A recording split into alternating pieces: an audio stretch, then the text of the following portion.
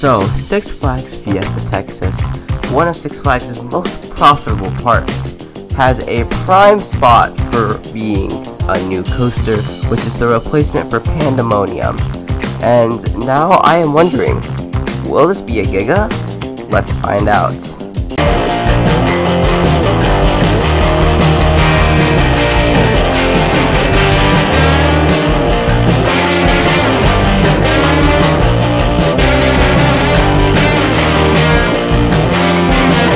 What's up guys, Cam here, and today I'll be telling you if Six Flags Fiesta Texas should be getting a Giga. Now before we get into this video, make sure to like, subscribe, and turn on those notifications, and let's get straight into this. So, we could see a Giga coming to Fiesta Texas, and one reason why is because of the new coaster combination of the company. It's Cedar Fair and Six Flags will be combining in the company, so we will most likely be getting a new ride, and that means more expensive things like Orion, Fury 325, and right around here is the prime spot for it. Why? Because the quarry wall makes cool coasters, and a Giga here would be pretty cool because I don't think they have land restrictions. They have height restrictions and land restrictions. So right around here, you could fit some stuff for the Giga, and there is the possibility of the Giga here. So one reason why this Giga would be a good thing is because Fiesta Texas should get another coaster, another good coaster that could work well for the park.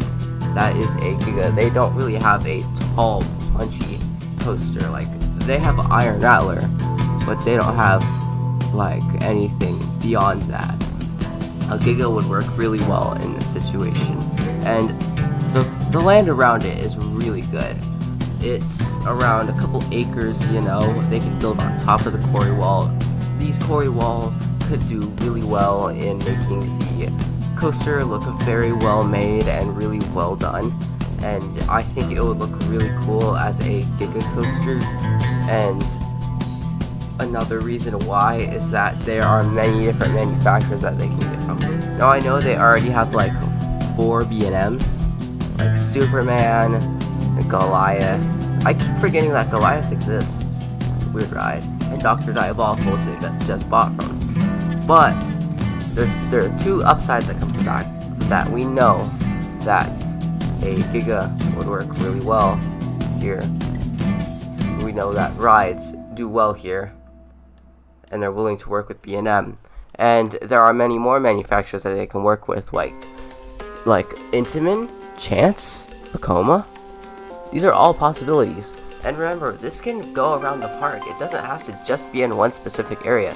It can go around the back, like around the parking lot. There is a bunch of spots that they could easily fit the Giga, and I think that would fit really well into the park. And that is just what I think on that part of the Giga. Now, one downside is that Gigas cost a lot of money, and with already being thought that Magic Mountain could be getting a Giga, there is a possibility that Six Flags Fiesta Texas might not be getting a Giga. But there's one reason why I think that the Giga will get past that, and that's because of package deals. And they could get a Giga for Magic Mountain, they could get a Giga for Fiesta Texas, and then a Giga for another park somewhere. Probably like maybe Discovery Kingdom, maybe, that's a big maybe, but it would have to be a different park. And they could fit it in so many different spaces. A package deal would work really well, and it would cost less money. So basically it would cost like, you would be buying 2 Gigas for the price of 3, or 1 Giga for the price of 3. And package deals work really well because you can basically carbon copy them. But that's what I think on that. A downside of the Giga is the land restrictions. They do not have a lot of land to work with around here, but they do have enough land that I think they can fit a Giga. It would be a little bit cramped, but the Giga would work. It can work. They might even build into the parking lot a little bit, which I'm just gonna say, the Fiesta, Texas parking lot is absolutely massive. I'm surprised they haven't replaced any more with it. If I'm thinking, the newest addition will probably be another water slide to Whitewater Bay, but they have land that they could use, definitely. But another one that could be bad for the park is the noise, and I don't know about this one, because I'm looking right around here, there isn't much there, and there are these homes really, but if Dr. Diabolical doesn't make enough noise, then I don't think a Giga would really make enough noise to have the park to be concerned about it. And my final thing about this Giga is that it's a tall coaster, and Six Flags Fiesta Texas needs a tall coaster. It needs a good tall coaster. Like, their tallest coaster here is like, I think it's Iron Rattler. It's either Iron Rattler or Superman. And I don't know about you, but I think that Superman has a lot of space around it. They could use that as space, but they do need a good tall coaster in the park that goes like far above the quarry wall to like a little bit. Like Superman, looking at Iron Rattler, it doesn't go really high above the quarry wall.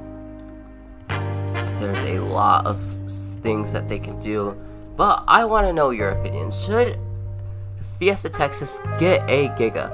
And make sure to comment down below what you think. Make sure to like, subscribe, and turn on all of those notifications. And I'll see y'all in the next one. Goodbye!